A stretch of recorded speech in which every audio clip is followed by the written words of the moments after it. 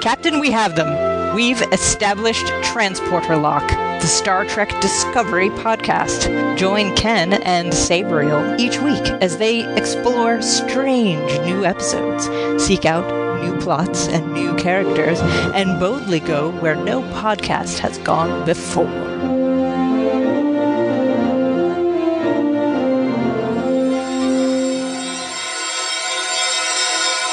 Hello and welcome to the Transporter Lock podcast for Season 1, Episode 4, The Butcher's Knife Cares Not for the Lamb's Cry. I'm your co-host Ken Gagney, and joining me today is... Sabriel! Hi Sabriel, how are you? I am doing wonderful, Ken. Thank you for asking. It's Monday, the day after, I'm going to say Monday, the day after Sunday, but no, the day after Sundays are now exciting to me because we get new episodes of Star Trek, at least here in the U.S. It's true. I haven't watched a TV show as it airs regularly, weekly, in about 20 years, so it's new for me to have this on my calendar. Like, nope, every Sunday night, I'm busy. You and me too. You and me both. Like, years ago, every Wednesday at 7 o'clock, Star Trek. I think even when Enterprise was on, or even Voyager, I think those shows, well, especially Voyager was on while I was in college, so my dad would tape it, and then I'd watch it when I went home on the weekend. So even that was a regular routine, but we had some flexibility. With CBS All Access, we have that same flexibility because it's on demand, stream whenever you want. But no, I want to be one of the first people to watch it so that Twitter doesn't spoil it for me. Exactly. Oh, and if you are watching it on CBS All Access, they've been posting the shows about 15 minutes earlier, so the last 2 times. Spoiler. Keep that in mind. And it sounds like we have a few more episodes to look forward to than we originally anticipated. Yeah, so word on the street, originally we were only going to get 5 episodes, and suddenly we're getting 8, and now we're getting 9 episodes before we take the season break. Right, so the overall season, I believe, is still 15 episodes, but instead of having 8 and then 7, it's going to be 9 and then 6. Yeah. So the show is going to air through mid-November, and then it'll pause until, I think, January? Yeah, sometime in January. I don't remember the exact date yet. And it's been a while since I've watched primetime TV, but this actually reminds me of the olden days, like back in the 80s and 90s. It seems like shows would start in September, run until the holidays, then resume after the holidays and run until about May or so. Yep, that's pretty much how TV works these days. I think it has been for quite a while. Why does television follow a primary school schedule? I think following the families on holidays, people don't watch TV as much. I suppose. And then summertime, no one's at home. For us child-free individuals, who gives a crap? Oh, also, some other news I wanted to mention was that New York Comic-Con just happened.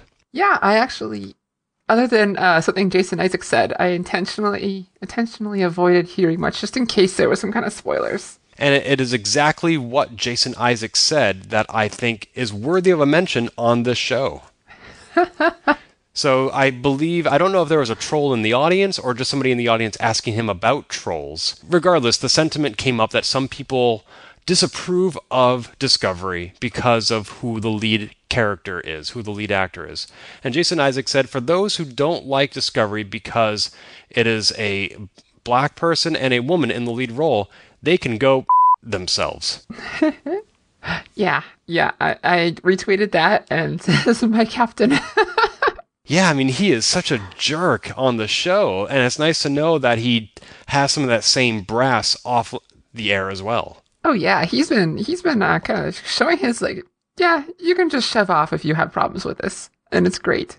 Not he doesn't say that about if you have problems with the quality of the show, just if you have problems with these issues around the show, go. We don't want you. Right. If that is your issue, then we're not having it. Also, another exciting announcement, not only are we getting more episodes of Discovery, we also are getting a new website for Transporter Lock, which just launched last week. Yeah, it's a pretty cool little place. It has links to all our feeds and bios, and you get to see awesome art by Allison Holt. That's right. If you haven't already seen our album artwork, it is gracing the banner of our website, and as well as Bree mentioned, there are links to subscribe to our show on iTunes, Stitcher, Google Play Music, Overcast, TuneIn, Mixcloud, Acast, RSS, and email. Pretty much anywhere you can download a thing, you can download a thing. Right, and all the links that you were using previously to find this show are still working. Nothing has changed in that respect. We were previously hosted temporarily on another website, but courtesy of the magic of redirects, just keep going to transporterlock.com, and there's all the episodes and bios for the co-hosts. Of course, the website is in service of the podcast, so let's get on with this week's podcast discussing the latest episode. It was a rather lengthy title, as I mentioned, something about, going to the butcher and grabbing a scimitar and carving up a sheep or something, I don't know. But there were really two main tracks for the plots, and rather than going in the same order they were presented, we thought it would be more cohesive and easier to comprehend if we followed each storyline separately, since they didn't interact in this episode. Yeah, no, they're entirely separate events, so this works perfectly. Right, so which one do you want to start with? Let's start with the Klingons. Okay, start us with the Klingons, Bree. All right. In the opening of the show, we have Voke telling us, or monologuing to himself, that his holy ship has been stranded at the binary stars for 6 months, and they're low on supplies. Which really surprised me, because I know the 24 houses are not really united except in this new war against the Federation, but the idea that these 24 ships would arrive when Kalus's beacon was lit, and then leave and abandon the ship that called them there in the first place, T'Kuvma's ship, whose neck was exploded through the photon torpedo, that's just been still there at the binary star for all this time. Yeah, and no one has come back to check on them, like they were instrumental in all this. Like it feels a little weird, and maybe there is a good reason. I mean, it is an ancient ship, but it seems to be able to hold its own. And it has, well, we'll get to that in a minute, something very powerful on it. And not only have the Klingons been ignoring this battleship, but also the Federation. Like, they never thought to go back to where the war started and say, oh, hey, the leader of this war is sitting here helpless. Maybe we should finish the job. Yeah, that does feel a little weird, and maybe it'll be answered later, but I feel like I'm starting to say that a little bit too much about the show. And there is something that pops up later in the show that makes you wonder, did Starfleet go back? I'll bring that up later, too. In the meantime, Voke is stranded there trying to figure out what to do, and he has salvaged all the other birds of prey that were left at the battle site, and nothing has anything that they can use to power their battleship or to feed their crew, whose rations are running out. Yeah, and then we are introduced to Laurel. Ah, thank you. I forgot her name. Yeah. She comes up and is like, are you an artist? Because he's looking at this huge sensor, like, display, and he's drawing out all the patterns of all the debris in the area. She has a little one-on-one with him, and it's clear that these two have the Klingon hots for each other, but they're shy to say it. It stood out to me more in the second watching. Yeah, she is encouraging him at first to modify his standards and accept that the remains of the USS Shenzhou is the only derelict in this battlefield that might have the equipment they need. Yeah, and he is anti-doing this because this is the ship that killed T'Kuvma. She's like, no, don't worry about it. Let's just do it. We gotta do what we gotta do to stay alive. Well, the whole reason they started this war is to avoid, quote-unquote, assimilation, interesting word choice, by the Federation. And then here they are accepting the Federation's technology in order to power their ship. So okay, I can see... Thank you. Yeah. Somehow I did not piece, like, why? Just do what you gotta do. Like, no, that was my human ideals apparently coming through. Like, it didn't even occur to me. Yeah, they don't want anything to do with the Federation, whether it's their culture, their Starfleet, their Federation, or their technology. But apparently she talks him into it. At some point during this conversation they're having, she mentions she's from House Mokai. This is the Watcher clan, the Deceivers, the Weavers of Lies. And I think that's going to play into the future, because it does not in this episode. She does engage in some mild deception later, but we'll get to that. But before they go get the equipment, they get a visitor. Yes, Cole, a Klingon that we met in the first episode, or was it second episode, where he was kind of like, this whole reuniting crap's not going to work. I'm out of here. He comes and apologizes for not helping.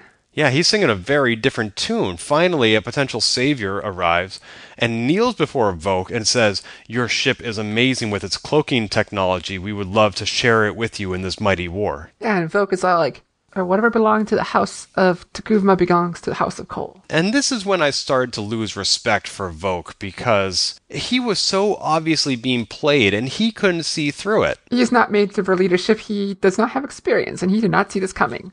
No, he is not astute, as you might say. That's what they were saying. Right. He was saying about Laurel later. So the two of them, Voke, the albino, T'Kuvma's second in command, and Laurel, his newfound potential lover, certainly an ally, beam over to the Shenzhou. Yes, and he beams up onto the bridge, which was an interesting shot, because it's the same shot that we saw in the beginning of the series with the camera pans around the ship and zooms in on Burnham standing there on the bridge. This time we got camera zooms in, pans in on Voke standing on the bridge and upside down. It's the exact same shot. Right, because gravity and atmosphere are completely gone, but somehow they're able to restore atmosphere to the captain's quarters. Yeah, they were carrying some device for atmosphere.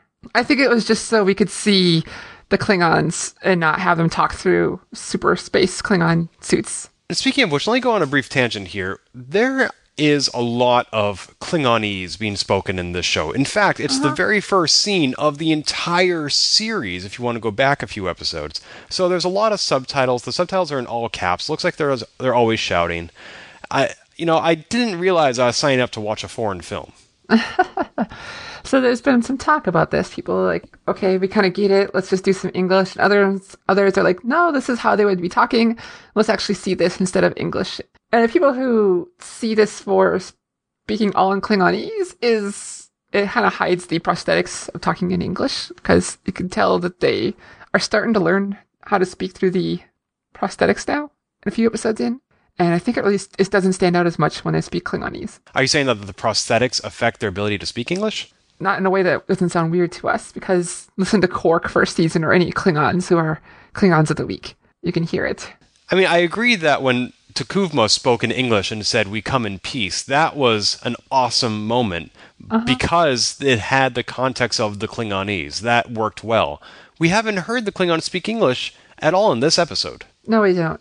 That was me standing outside the Star Trek universe and into the real world. I think the best example I ever saw of somebody who is speaking a foreign language, but it comes out as English for the benefit of the audience, was best done in the 1961 Spencer Tracy film Judgment at Nuremberg, where one of the Nazis is speaking German, and the camera sort of zooms in on him, and all of a sudden he's speaking English. And we know that is just an affectation for the audience's benefit. We don't think that there's a universal translator. We don't think the Germans switch languages.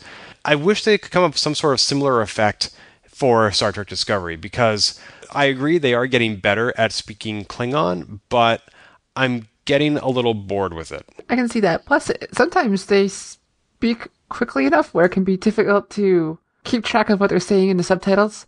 Or even if you don't keep track, it's easy to, like, you're trying to focus on the conversation and you look up at their eyes and, you know, their mannerisms, and then you're like, oh shoot, I gotta look back down to see what they're saying. It's true. Klingon does seem to be a fairly compact language. They can say a few words that take us many words to read.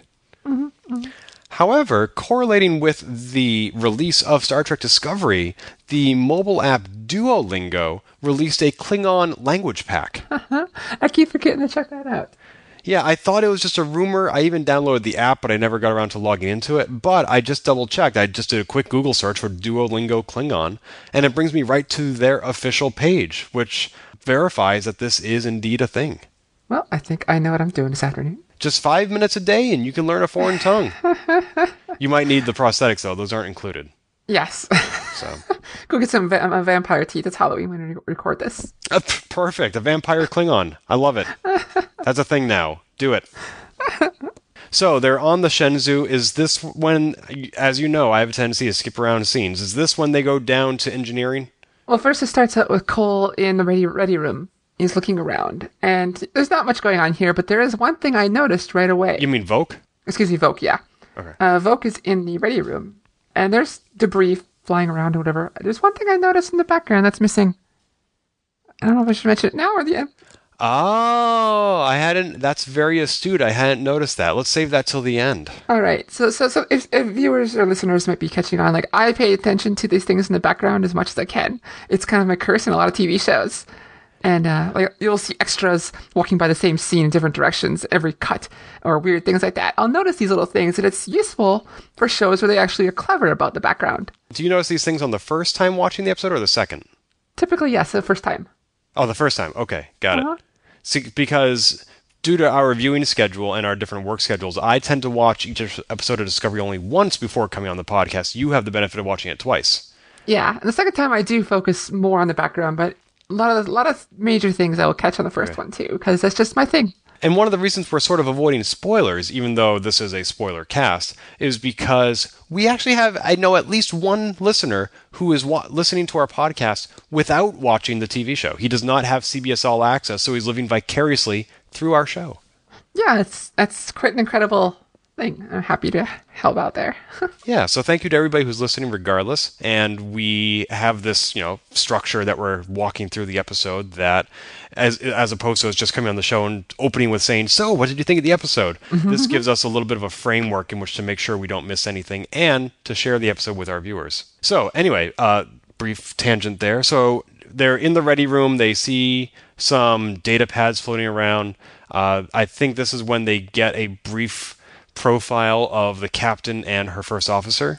Yep. It's very brief. He doesn't seem to be able to understand it. He just sees their faces and like, Yeah, and he doesn't care. So then he and Laurel go down to engineering. Yeah, and they have that tender moment again. Yeah, they are very gingerly disassembling the warp core to remove the one piece that they need, with the full awareness that it could explode in their faces. And instead, they're just very gently talking about, so, Laurel, I'm surprised that you follow me, because I know Takuma anointed me and all, but you must have doubted his choice, and as you know, I'm not very astute. But you are. He's astute enough to know he's not astute. Yeah. And she's like, I'll be your defender, your champion, and whatnot. And then as she says, like, I'll be your defender, he's like staring at her into her eyes, and she reaches down to the device that they're using. They're starting to kind of have this little high-pitched thing, like something's about to go wrong. And he sits there and just clicks it. It's very kind of phallic as well. Oh, I hadn't thought of it that way. Bree, where is your mind? Seeing that these two have a huge thing for each other and watching the second viewing, I caught that more than the first one. Well, you know what I definitely caught the first time? Just when I thought that this metaphor between the two of them was reaching a fever pitch, she says, shall we uncouple? And I was like, yeah. Whoa, I thought she was going to go just the opposite and say, shall we couple? Yeah, she was talking about the device that she just turned off. Right. But she turned on another one. Right, so they pulled out the thing they needed. What are you laughing at? I'm being dirty. In a cheeky way. Grow up, Bree. Honestly. So they get the thing and they bring it back to... What is the name of Takuma's ship? Does it have a name? We don't have a name for it yet. It's basically a holy ship. Okay. And they even talk about how it's an old ship. Sure. So they bring it back to the holy ship, and Kor, in Vok's absence, has fed the crew of the holy ship. Yeah, he came here and he basically bought their loyalty with food. Hey, it works for me. The quickest way to a Klingon's double hearts is through his double stomachs. So Vok is very surprised by this. We as viewers are not, because Vok is a weak leader, and anybody who's going to offer the Klingons strong leadership, I think they're going to fall behind. Oh, absolutely. Cole comes back and he says, like, yeah, their loyalty is cheap. I just give them food. And he tells Vok, like, basically, you're an idiot. Once this war is over, the houses are going to divide again. Yeah, I hadn't really thought about that. I really thought that Takuma's mission was to unite the houses, and I wasn't thinking about, is that what we see in the Next Generation or even the original series? And it really isn't. So this war, I don't know what the point of it is. I thought the point was to unite the houses, and here's Kor admitting that's not going to happen, but we're going to fight the war anyway. So I guess they agree with the mission of fighting back the Federation and not joining them, but only in the short term. Yeah. It seems to me that Cole is very short-sighted. Yeah, I don't know. I think it's silly of him to believe that you can defeat the Federation once and for all without an ongoing unifying force to resist them. However, it is more of a we gotta mention something about Cole here before we close up on the Klingon thing. Yeah, I may have been accidentally referring to him as Kor, but if his name is Cole, then just go back and do a find replace dear viewer, and that's what I meant. So what do we have to say about this person? Cole mentions that he's part of the House of Kor. And in Deep Space Nine, this is referenced in that the House of Kor does not take miscreants or outcasts. You have to be noble. They're very elitist. That's the word I'm looking for. And this shows in Cole's attitude towards Vok. The whole holy ship was manned by misfits and miscreants, including Vok, who is son of none, house of none. So you're saying this is why Cole dismissed him so easily, because it is in his house's lineage to do so? Yes. He thinks nothing of these people. And that's why he left them in the first place. He ignored them. He comes back here just to steal their tech and steal the girl. so he thinks. Yeah, he just treats these people like they're nothing. So it's a consistent house culture across over 100 years. Yes. Very cool. I was not aware of that detail. I couldn't remember the exact significance of core in this regard until I looked it up, but yeah. All right, let's start wrapping up the Klingon stuff because we want to get to the other half of the show. Right, we got a lot of show to talk about still. Lorel, she turns on Voke, basically says, I'm with you, Cole, let's go do our thing. And Cole's like, let's go kill Voke. And she's like, no, put him in the graveyard of our enemies. It's more fitting that way. Right, so they abandon Voke back on the Shenzhou, back in Captain Georgiou's ready room, where he is now trapped as he watches his own holy ship warp out without him. Except, at the very last second, he gets a visitor. Yeah, Lorel beams in behind him, and he thought she had turned on him, but she's like, no, it's cool, whatever. But, and he's sitting here feeling like he's lost everything. He's lost his ship, he's lost his people, and he's down in the dumps, and she's like, no, this is better for the grand scheme of things. we have to think bigger. And I'm going to leave you with the matriarch of Mukai, her house. But it will require a sacrifice of everything. Yeah, she said, they'll expose you to things you never knew possible, but at a cost. Right, whatever that may be. And we assume he agrees because he's sort of between a rock and a hard place. He's got nowhere to go. Yeah. I don't think the food processors are going to work on the Shenzhou. Right. This was also the first time we have seen the Klingons from the first two episodes 6 months later. Yeah. They were not in the previous episodes, season 1, episode 3, and now they're finally back, and we get to find out what they're doing. So if that theory we had, which was that the third episode was supposed to be the first, if that was true, then this episode would have been the first time we ever saw Voke, and I think we would have lacked significant context. So yeah, you're right. If they did go back and shoot prequel episodes, which became The Vulcan Hello and Battle of the Binary Stars, they must have done some major editing to this episode because it would no way make sense on its own. Editing, or maybe those episodes were supposed to be between the first and fourth? Who knows? Or the first and... yeah. Anyway. We may never know. So it's interesting to see where the Klingons are going from now. I assume it's going to follow Voke, although we might not see him for a while because he has a lot of learning to do, and I can't imagine that makes for good television. Right. Unless we get to see some kind of transformation. There are hypotheses if you want to hear them. Let's hear them. Some people think that the sacrifices are going to be... I honestly don't think this is going to happen, but I think this is going to be where we start seeing forehead ridgeless Klingons in Discovery. Like, he has to sacrifice his body. Like, I don't think that holds up, though. You think he's going to subject himself to the augment virus? Yeah, I mean that's what the hypotheses are. I don't hold with that. The augment virus, as detailed in the TV show Enterprise, now predates Discovery by about 90 years. I don't think at this point they would willingly subject themselves to it. Yeah, it feels a little odd unless he's going to go undercover in Starfleet or something. And now, and then maybe that's why the triple on the desk is going to be important. Which is why we continue to hear the triple cooing on Captain Lorca's desk. Maybe it's not so out there, but we'll see. I mean, there's no way that Captain Lorca could know that is a possibility. Yeah. But so I think it's low probability, but not impossible. Any other theories? That's the big one. The other half of this episode did take place on Discovery. We start off with Burnham in her quarters. She is getting a new Starfleet uniform replicated. The episode opens with a really cool scene where it looks like this massive storm on this weird planet, and then it zooms out, and like, oh, it's just the sequencer, the synthesizer. Yeah, it was like a super microscopic look at how replicators work. Yeah, it was awesome. And then we get the cool hollow mirror. Right, she can see her own reflection in mid-air without there actually being a literal mirror mounted on a wall. Yeah, that'd be so cool. That's a nice feature.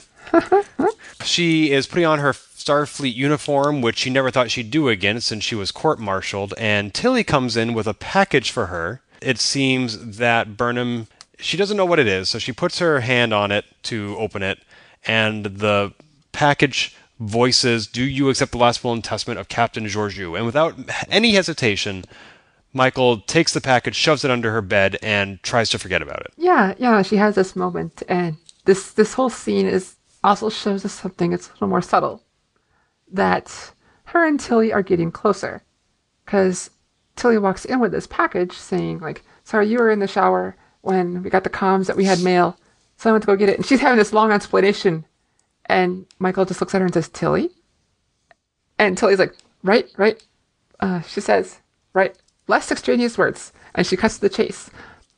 But this little scene shows us that Tilly and Michael have had some more interaction, even in that day, because this is one day after the last episode. And they're getting a little closer. I don't know if they're getting closer or Michael is just getting tired of Tilly's extraneous words, and probably Tilly has some awareness of her own shortcomings, and now Michael is not afraid to express them. Possibly. And I don't think maybe not anger at her, but anger at Tilly for doing it, but just like... I think exasperation is the word. Yeah. Yeah. Which is not necessarily the indication of friendship. True. But they're roommates. Gotta put up with each other. Ugh, roommates, I hate them so much. So Burnham exits her quarters, goes in the turbo lift where she meets with Saru, and Saru is like, I was not aware of this change in the staffing of this ship. Why are you still here? And Burnham's like, well, your captain thought I'd be an asset. Yeah, and she's kind of surprised, like, you didn't know I was here? He says, Lorca doesn't seek my counsel. Yeah, and this is the first time in this episode that we see the threat ganglia. Yeah, this is actually where they actually named even. Right, so now we finally know what they are and roughly what purpose they serve. Yeah. Well, so we get this little interesting insight where Saru says that Lorca just doesn't even talk to his first officer about such things. Which is weird. Interesting, yeah. You always accept the counsel of your first officer. You may not execute it, but you always pursue it. Yeah. And we also see this moment where Saru is still struggling with the fact that, well, I mean, even now that he discovers that she's here, but she just struggles with the fact that Michael did what she did on the Shenzhou, because he's kind of like, doesn't want her nearby, which is a weird reaction, because last episode he was being all kind of cordial and friendly, and this time she's kind of like, hey, why are you being so weird to me after what you just said? And he's like, well, if you would have asked me, I would have said we don't have an opening for a mutineer. I said you were valuable, but I thought you were going to leave the ship, so I was being nice and polite. Yeah. So they uncomfortably ride up to the bridge together, and they find themselves under a Klingon attack. Now, did you figure out what was going on here? Immediately, because the whole ship would have been on red alert. Right, the whole ship would have been on red alert, and also the only place we see the attacking ships is on the view screen, whereas it seems to be a directorial habit that we get some space shots as well from an omnipotent viewer. So we didn't see that. We only see the ships on the view screen, and when the ships win the attack and destroy the USS Discovery, Captain Lorca's like, congratulations, everybody's dead. Let's do this better next time. Yeah, and Landry's like, sorry, we'll do better next time. And he's like, it would be hard to do worse.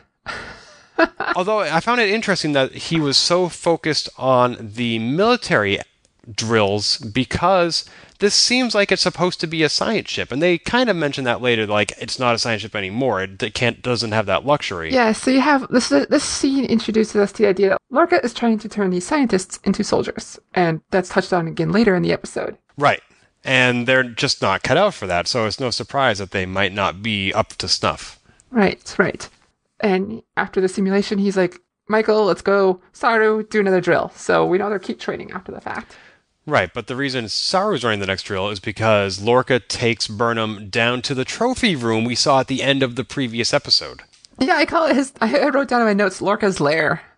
Who calls it that? I did. Oh, okay. Yeah, we get in here, we see all these weapons and creatures and things that we saw in the end of the last episode, and now we actually get to see it, and it seems like the crew, at least some of the crew, is aware that it's here. But it must be in the bowels of the ship, because all the lights have to turn on to go to it. Right, this isn't like right off his quarters or anything. No. It seems to be in an unused deck. We got to see more of the room than we did in the last episode, and I was looking around. There was not any familiar weaponry other than katanas. And he says in here he tries to learn about war, and he learns from the best.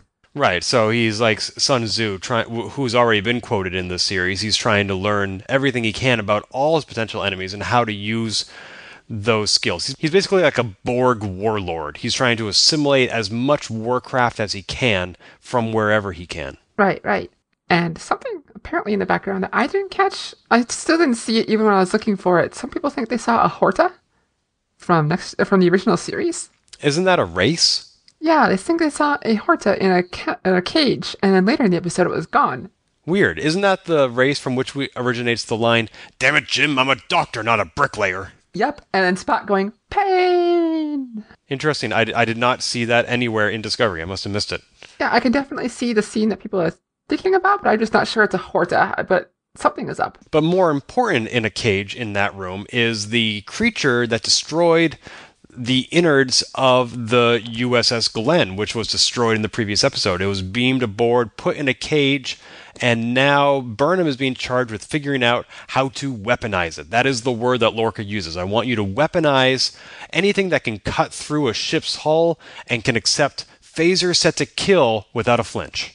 Yeah, it's fascinating here. And I also forgot to mention last week that they told us to call it the tardigrade. And then this week they name it the tardigrade, or and the next scene they name it Ripper. Ripper, right, which is a ridiculous name.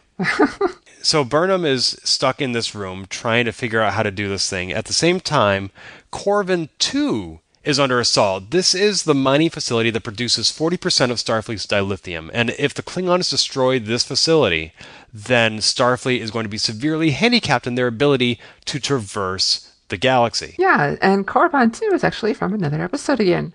I forgot to look that up. Where do we find Corvin 2? The name Corvin was vaguely familiar in the background of my brain, but I had to look it up. And it was mentioned in TNG once as a industrialized planet who had basically ruined their planet. And so it kind of fits here with the mining facility. Ah, yes, I see it now in Memory Alpha. This was in the TNG episode New Ground. Oh, this is when Worf's son Alexander comes to live on the Enterprise. Great. This is the scene where I start thinking that Discovery is not a rogue Section 31 ship because Captain Lorca receives a call from a Starfleet admiral. And granted, admirals can be in Section 31, but to have this level of transparency with somebody so high up, I mean, this is not a secret covert mission that they're about to embark on. Right. The Discovery is being sent to save Corvin 2, even though there is no other ship nearby. The nearest ship would take 84 hours to get to Corvin 2, and that ship is still closer than the Discovery. Right. And so having admirals be part of Section 31 is not out there, but yeah, I think this is more of a known thing now. So, but we'll still see. Like Admiral Ross in Deep Space Nine had some toe in there as well. I think there are some admirals who are aware of Section 31, but in this case, if the Discovery saves Corvin 2, all of Starfleet is going to know about it, and they're all going to ask, how did that happen? And they can't say, no. That kind of happens, so later on, we'll get to that. But we discover Corvin's under attack, and then you got to get there, Discovery. You do your thing. And they're going to use their mycelium warp or whatever. Yeah, so Lorca goes down to engineering and says to Stamets, do you want to be remembered with the Wright brothers, Elon Musk, and Zefram Cochrane? Which I thought was very interesting context. Yeah, I like that a lot. And he says, I know we've never jumped this far, but we need to make this work, so figure out how to make it work. And Stamets is like, well, I guess there are some things we could try. There's stuff we salvaged from the Glen, but we don't know how it works, so we can do our best. It's almost like we're missing a supercomputer that the Glen had, and we don't. Yeah, we've got all these parts from here. We don't know what it does, but it seems to do something. And so they go ahead and they make the jump. What do you think about the jump sequence? I think a good share of us all had a collective, oh my god! I was utterly baffled because we know that the saucer section is sort of like two concentric rings, almost like DS9, but suddenly they start spinning like a pizza cutter? Yeah, it's just like my Enterprise pizza cutter I have upstairs.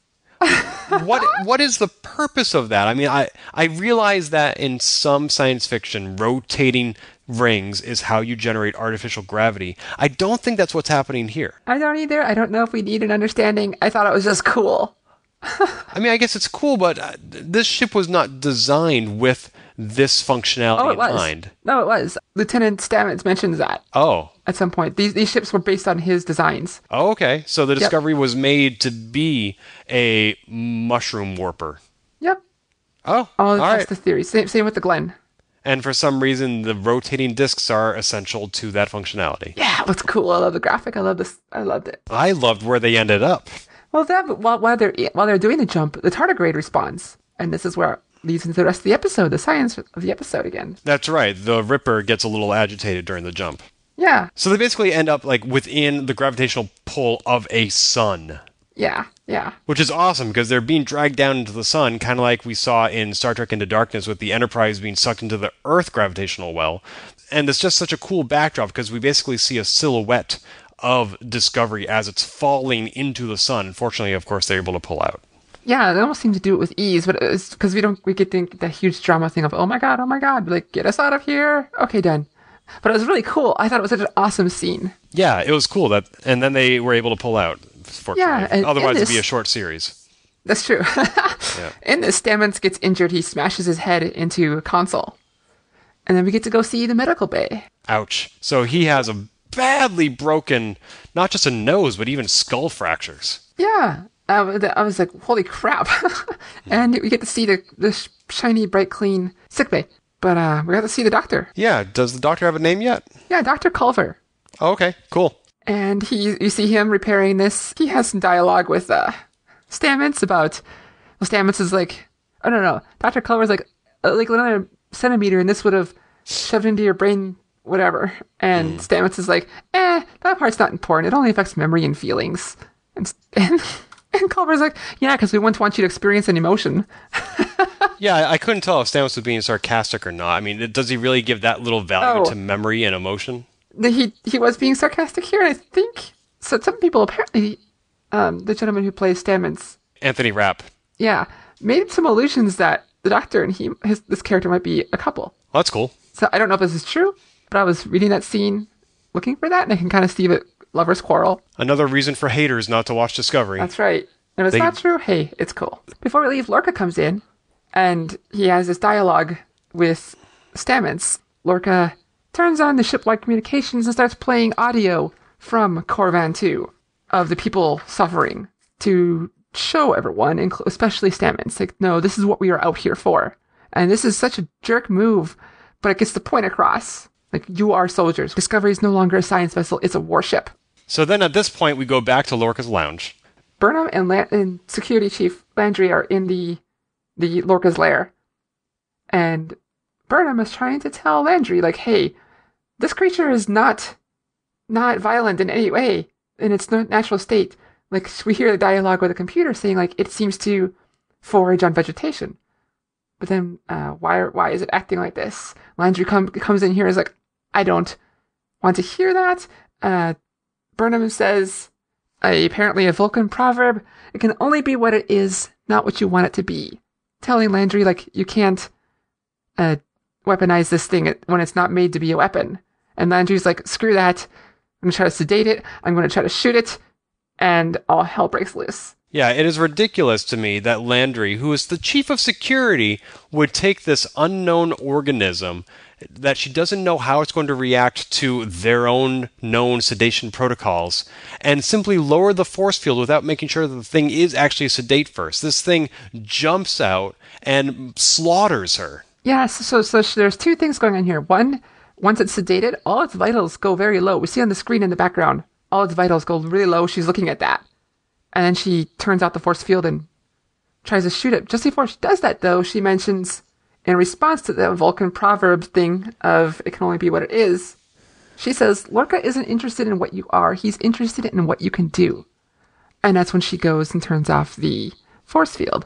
So this tells me that the crew is scared the crap out of Lorca. Like, Lorca scares the crap out of them. And they're trying to just keep him happy. She even said, like, he's on the warpath. Yeah, and in the previous episode, we saw Landry say to Lorca, whatever you want, I will do, which seems I mean, technically that is supposed to be how the chain of command works, but the way she put it sounded a little bit too personal. Yeah, and so he's got, I mean, and he shows, like, he can be quite an asshole, and it seems like this crew is scared of him, and they're just doing what they can to keep him happy. And I think that's why she did this. She's been with him, serving with him much longer, and she put her life in danger because of it. That's why she did this. Between this and Next Generation, security officers do not have a good habit of living beyond one season. This is also true, except for Worf. That's true, but he wasn't security at first. No, and then he died a couple times, but they brought him back to life. Worf died? I mean, multiple universes and all this weird jazz. Oh, sure, so. Yeah. So they need to make a second jump to try to get back to Corvan 2. The first one didn't work, and at this point, Burnham thinks she has a theory that due to the way Ripper reacted to the jump, maybe it has some sort of affinity for the spores. So she has Tilly bring some spores from engineering to the trophy room. When she brings the spores to Burnham in the first place, Burnham says, like, you went through a lot of trouble to get this, and I hope you don't get in trouble. Don't get in trouble because you stole this from engineering, because she wasn't supposed to do this. And Tilly mentions that she can't help those people on Corvan 2, but I can help you help them. Mm-hmm. And that was very sweet. And Tilly, again, is not very scared of this tardigrade. She looks a little nervous, but we see her again being brave in the face of danger, just like in the last episode, which is really cool. Yeah, she was part of the boarding party that went over to the Glen, and now she's present when Michael drops the force field on Ripper, and she doesn't shy away. Yeah, I mean, this is a great moment, insight into her character here. Yeah, I like that. Once Burnham has these spores, she feeds them to Ripper.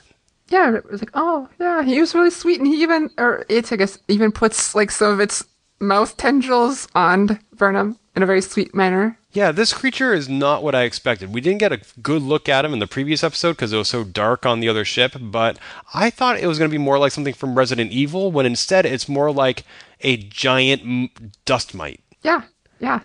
They mentioned something like that in the episode, where I mentioned tardigrades and how microscopic they are. This thing is not all that scary. It seems to attack only in self-defense, which of course they had all their phasers ready to fire when they boarded the Glen. There's still the question of where this thing came from, but it sounds like it made its way onto the Glen in order to eat their preserved mushrooms, whereas the Discovery is growing their own. Yeah, it seems to be from, I'm just going to say subspace, even though it's spore space, maybe? It's spore space. Yeah, it seems to be from that, I think, is what they're alluding to, and it just appeared on the ship, because they even mentioned how the Glen had no hull fractures or any way where it was obvious this thing broke into the ship. And so with Stamets' permission and approval and supervision, Michael beams this creature into the forest she broke into in the previous episode on the starship, and the Ripper starts basically communicating with the mushrooms. Yeah, which is kind of a really cool little scene. We got to see Stamets not be such a jerk to Burnham as well, and he's actually having a conversation with her, and kind of like surprise and wonder and investigating. That's really kind of neat. Right, and that's how they deduce that Ripper might be the supercomputer that the Glen was using. So they beam it into the little cell area where the equipment that they got from the Glen is, and the equipment and Ripper start interacting, and it now has all the coordinates for all the places that they can warp to. Yeah, they're surprised, like, oh my god, I got this great map. But at the same time, they see this, they can set a course, they tell the captain, like, hey, we can get there, no problem now. We see Burnham looking at the tardigrade, at Ripper, and seeing it, this thing is in pain, as we go all Equinox on it. Yeah, this thing does seem pretty uncomfortable doing what Discovery has it doing. So that, I guess, would explain to me why it was so angry on the Glen and why it broke out and killed so many people. I don't know how Discovery is going to stop that same thing from happening. I don't either. They have enslaved a conscious, if not sentient creature, basically to power their ship. Yeah. And slavery is not very Federation-like. No, it's not. And I think now we know why they don't use this travel in future series. I hope that's why, but they do make it to Corvin 2 in order to fight the Klingon birds of prey that are still attacking the mining colony. And it seems to me that the birds of prey are engaged in atmospheric strafing runs as opposed to just pummeling the ship from orbit. Yeah. Why would they do that? I guess we don't know much about Klingon warfare. I know it's not... I think they've talked about doing this in the past. Or you have seen it in other shows. No. It was on Deep Space Nine. Yeah, no. They just do bombing runs because they have their tiny little ships do the raiding. Whether honor isn't involved, I don't know. We're talking about a race who uses cloaking technology. Right. And sneaks up on the enemy and calls it honorable. Yeah, I don't know. I don't know why they're doing this. It seems very inefficient, but it does give the Discovery another opportunity to appear in a planet's atmosphere and attack them directly. And I'm not really sure I understood the tactic. It looks like they waited until the birds of prey were in a certain position, and then they mushroom warped out of the atmosphere and left behind photon torpedoes? Yeah, it's an odd tactic, but they, that's exactly what they did. It looked like, or maybe not photon, but some kind of torpedo device or bomb device. I thought that was equally inefficient. It did seem a little weird, but maybe it's one way to take out a bunch at once. I suppose, but yeah, it did seem a little weird. But it worked. And they beamed out, or they warped out, and then everyone came outside going, hey, we're the Klingons. Who saved us? We don't know. So this is why maybe no one knows about this technology. Because they weren't in atmosphere long enough for the colonists to recognize, hey, that's the USS Discovery, NC-1031. Exactly. Maybe. Who knows? The colony gets saved. They figure out how to work the mushroom warper, which they're trying to use to defeat the Klingons, because they can warp into any place in known space in an instant. They can do all sorts of surprise attacks. Michael and Ripper are not as friendly as they were before, because Ripper now knows that he's being used. he's enslaved. She comes back with more spores and Ripper does not take them. And she apologizes to it. Whether it understands, I don't know. And there's also a gift waiting not just for Ripper, but also for Michael. She finally goes back to her quarters and opens how the show opened with the last will and testament of Captain Georgiou. Tilly comes in and says, you should open it. You shouldn't be afraid. 'Cause I've seen you. I saw you tame that thing. And you're not afraid of anything. Basically, she's the one who got Burnham to open the package in the first place. Yeah, she certainly admires Burnham, that's for sure. Yeah, and so I think we're seeing more and more why Tilly is a very popular character with people right now. She's really strong underneath there, under her nervous facade. Well, it's not a facade, but under her nervousness, she is a very strong person. She is. It's true. And so I like her. Yeah, she opens it up, and I knew what was going to be in there, not just because what I was missing from before, but like, okay. We get this sweet moment where Burnham is watching this holo video of Captain Georgiou talking to her, saying like, oh, you're probably a captain now if you're seeing this. I want you to have this piece that's been in my family for centuries. And I'm proud of you as if you were my own daughter. And then we pan over the package, and it's a telescope.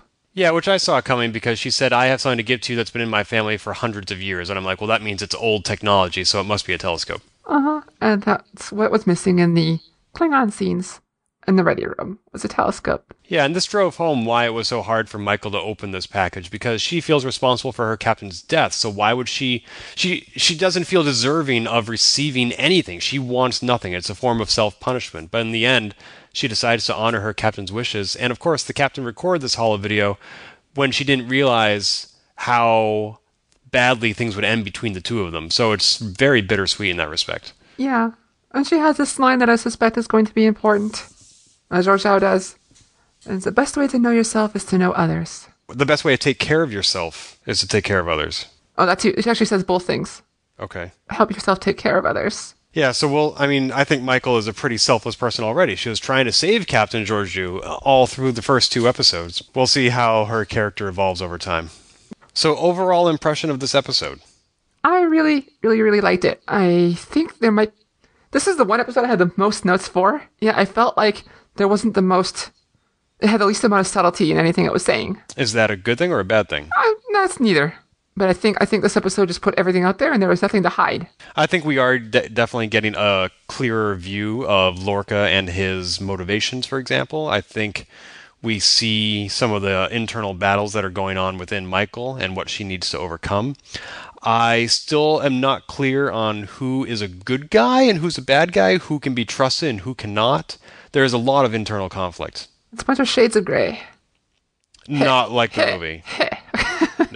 No, and not like the TNG episode. Stop. There'll never be anything that bad on Discovery. No, there won't be. No, stop. I know we're getting a little long on the episode, but there's one final small point I wanted to point out. On the internet, okay, last week you asked, why does everyone blame Burnham for the war? Uh-huh. The internet cannot agree either. Yeah, I engaged in a lengthy discussion in a Facebook group on that point, and the consensus was basically that she blames herself for the war. The rest of Starfleet, all they know is that a war happened and a mutiny happened at the same time, and so they have decided to correlate the two, whether or not it's justified. Yeah, but other than that, there's no real huge consensus. It just seems to be the best answer. Right, the Klingons showed up wanting to wage war. Captain Georgiou handled the situation exactly the way she intended without any interference, ultimately, from Michael, and this is what happened. Yeah. Oh well. I'm still keen to continue watching Discovery. I didn't mean to sound as tepid last week as I probably did. It's just that this is very different from any Star Trek we've seen before. And although it does seem quite dark, because it starts with a war, whereas it took Deep Space Nine several seasons to get to that point, there's still points of hope in the show as well, as you mentioned with Tilly. Yeah, there's hope, and we also get to see the science aspects, too, just like other series.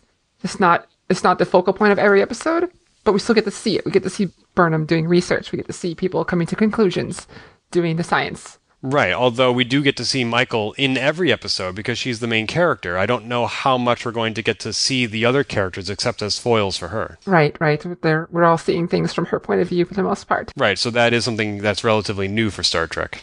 Mm-hmm. I mean, individual episodes will have main characters, like Data's Day, of course, but to have the same main character throughout the entire series, it'll be interesting to see how that plays out. Especially, yeah, because usually we're used to seeing everything that The captain knows, we usually know, unless it's Right. part of a subplot. And this time, like, no, we don't. And it's an interesting point of view. I like it. Cool. So should we keep going then? Should we do another episode of Transporter Lock and watch think another we episode of Discovery?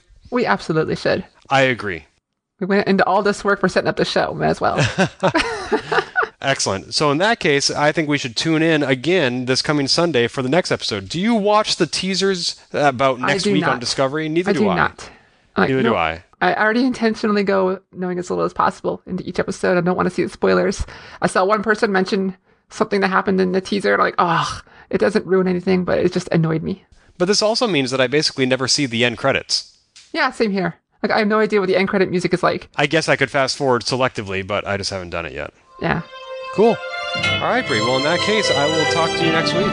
See you next week, Ken. If you've enjoyed this episode, please leave a review on iTunes and keep your hailing frequencies open by following us on Twitter at TransporterLock or subscribing to our podcast and email newsletter at transporterlock.com.